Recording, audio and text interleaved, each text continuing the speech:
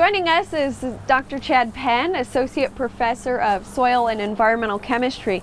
Recently, Chad, on another show, we talked a bit about fertilizer pollution in our waterways, and particularly phosphorus and some of the negative impacts. Obviously, the best thing we can do is limit the amount of phosphorus we're putting into our systems.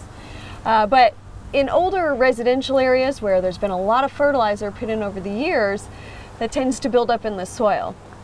Yeah, that's a big issue in soils that have been built up with phosphorus over the years, because unlike nitrogen, phosphorus tends to hang around in the soil for a long time, and if you build it up enough, though, a small amount of it will become soluble and leach out and particularly run off every time you get a rainfall event. Just a little bit every time, but that small amount of dissolved phosphorus that's transported can have a big impact on downstream aquatic ecosystems. Mm-hmm. That's where we see those really big algal blooms. Yes.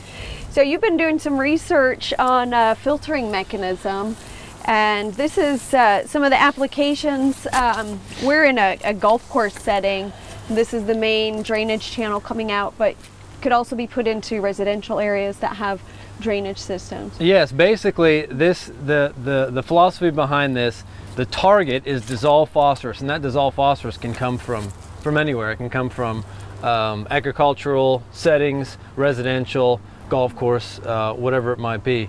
Now, the two main forms of phosphorus that is transported is particulate phosphorus. That's phosphorus that's absorbed onto sediments. Mm-hmm. And then the other form is dissolved phosphorus. And particulate phosphorus, we can stop the transport of it relatively easily by simply controlling erosion. Okay. But for dissolved phosphorus, even when you control erosion, if you stop erosion, the dissolved phosphorus keeps moving. So if your soils are built up very high in phosphorus, even if you stop all erosion, you can still have a significant load of dissolved phosphorus, which is important because when phosphorus reaches a water body, if it's in the dissolved form, it's immediately 100% bioavailable to the aquatic organisms. Whereas when sediment, the particulate phosphorus that's bound on a sediment, when that reaches a water body, it may or may not be bioavailable to the organisms. So from that perspective, dissolved phosphorus is a more potent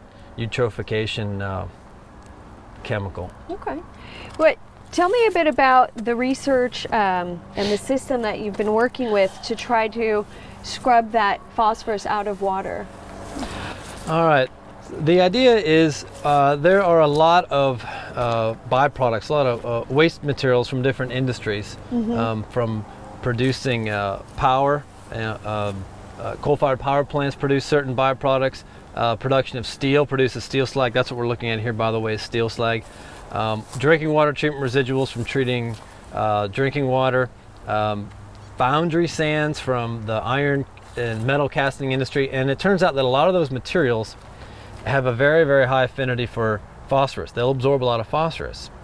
And the idea was, well, can we use these materials and make a giant landscape filter and set it out in the landscape in areas, in hot spots, I like to call it, where there's a high concentration of phosphorus moving through it. Strategically place it through so that the water flows through the material. It's just like think of it as like a giant Brita filter, where the dissolved phosphorus flows through it, drains through it. In this case, you can see it flows into these pipes right here.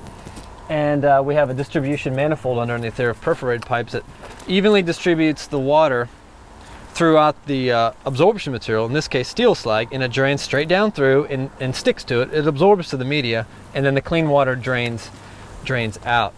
The idea is that once this material becomes saturated with phosphorus, it's contained. You can actually clean it out and remove that phosphorus from the watershed and then replace it with fresh material. And you have some monitoring equipment nearby that helps you keep track of those flow rates and also measure the phosphorus coming in and coming out, which could be a good tool for someone else to apply in determining when it needs to be changed out. Yes, that's correct. We have, if you look right here, we have some, this is basically a point where a sample is taken during a runoff event. So we have a flow meter inside the drainage pipe down there, and it's constantly monitoring flow rate. And when it detects a high enough flow rate. I believe we have to have it set for a gallon per minute. When it hits a gallon per minute, it tells the sampler to turn on. And it takes a sample right here of the water coming in, and it also takes a sample of the clean water, the treated water coming out. And also by knowing the flow rate, we put that together with the concentration, then we know the mass of phosphorus. We could say that there's a certain number of pounds of phosphorus that flowed into the structure, and then a certain mass of phosphorus that flowed out of it, with the difference being what was retained in here. And through that data, and especially with the data that we have produced in the laboratory with all these different byproducts, we've produced a model that can aid in actually designing these structures. So the end user, or the field practitioner, could take this model, take the software, and collect data for his site. How big is his watershed? How much flow? How much runoff is flowing at the particular point that he wants to treat? What's the concentration? And what materials does he have available to him? What byproducts does he have available to them? And characterize those materials. Plug all that into the model, into the software, and it will essentially estimate for you how much of your material you need and how it should be oriented. How big does it need to be? How deep does it need to be to meet your flow requirements? Because if water doesn't flow through this, it doesn't work. It's not good enough to just have water flow over the top of this. The water actually has to flow through the material. So there's quite a bit of design that goes into these things.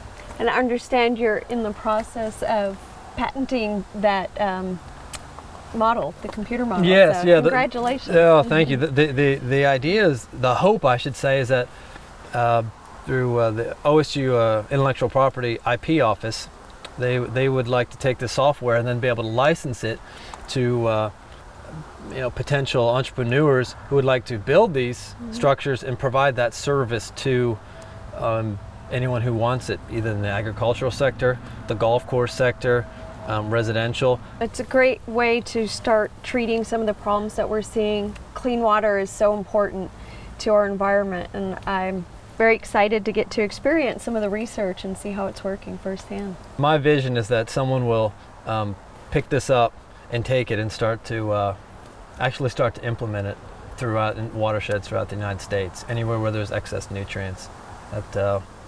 That's my goal.